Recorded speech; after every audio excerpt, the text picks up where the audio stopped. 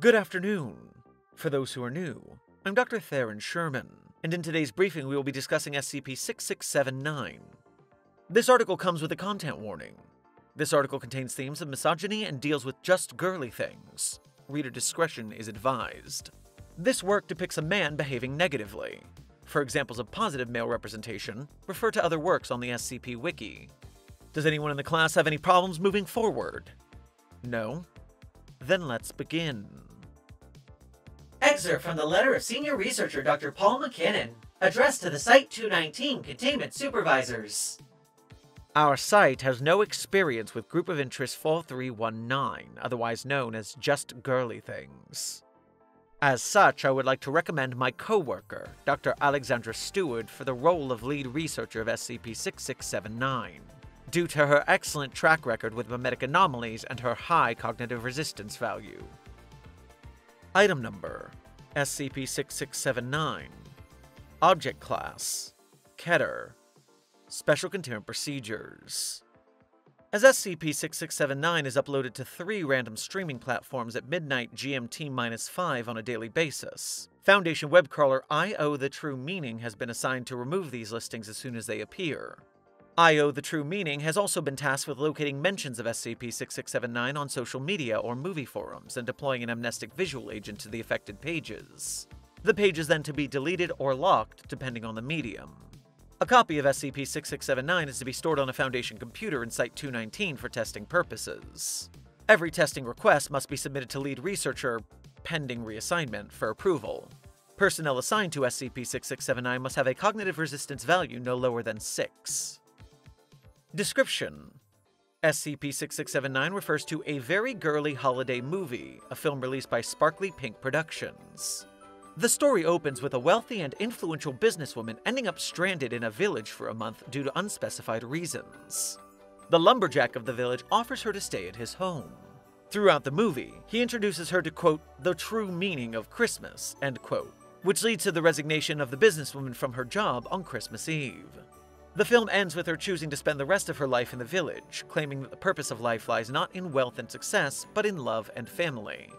SCP-6679 is affiliated with Group of Interest 4319, otherwise known as just girly things. After watching the movie, women and persons assigned female at birth become convinced that their current job and career does not bring them happiness if employed, or that attaining a job in the future will not bring them happiness either if unemployed. Footnote: previously, based on Dr. McKinnon's hypothesis, it was believed that a sufficiently high cognitive resistance value would be able to mitigate this effect in affected persons. This hypothesis is presently under investigation. Instead, they become convinced that leading a fulfilling life lies in retiring to a rural cottage with their romantic partner. If the affected individual does not currently possess a partner, the anomalous effect of SCP-6679 will compel them to find one. The anomaly was discovered following a routine weekly sweep of online spaces for mimetic and cognitohazardous materials on July 8, 2018. At the time of discovery, it was present on 12 different streaming platforms in total. Addendum 6679-1, Incident 6679-1, November 12, 2018. On the night of July 29, 2018, lead researcher Dr. Alexandra Stewart submitted a letter of resignation to the Site-219 HR department, citing that Foundation work means nothing to her anymore and that she now aspires to lead a simpler life with her romantic partner. Dr. Stewart disappeared the following morning, with site staff having no time to confront her or try to dissuade her. As Dr. Stewart reportedly enjoyed working at the Foundation, was on track to become the head of the site's mimetic research division, and expressed no desire in finding a romantic partner prior to her disappearance, the resignation letter raised concerns among the majority of staff members at Site-219. Commentary of Senior Researcher Dr. Paul McKinnon. The resignation of Dr. Stewart was a shock to us all. We all know how she used to stay at her desk until late at night, or how she would spend hours upon hours in the site's library refreshing or expanding her vast knowledge of anomalies. And now, within a moment's notice, all gone. Blaming SCP-6679 for this would be the most straightforward option. It would, however, also be the most close-minded one.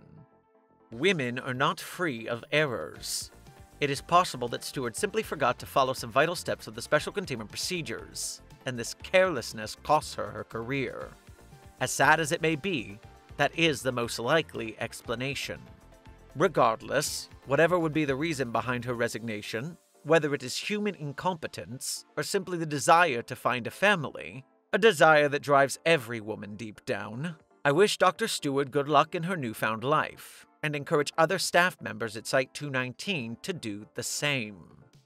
Following her disappearance, the position of the head of the Memetic Research Division of Site-219 has been given to Dr. Paul McKinnon, the second-in-priority candidate for the position. Attempts to locate Dr. Stewart are currently underway. Pardon my language, but he fucking did it, right? Are we all in agreement about that?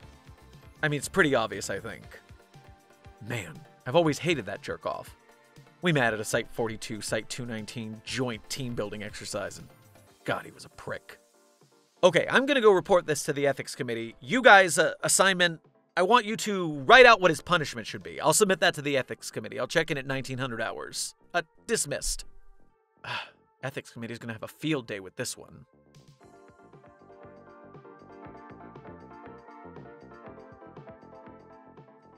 Thank you for listening.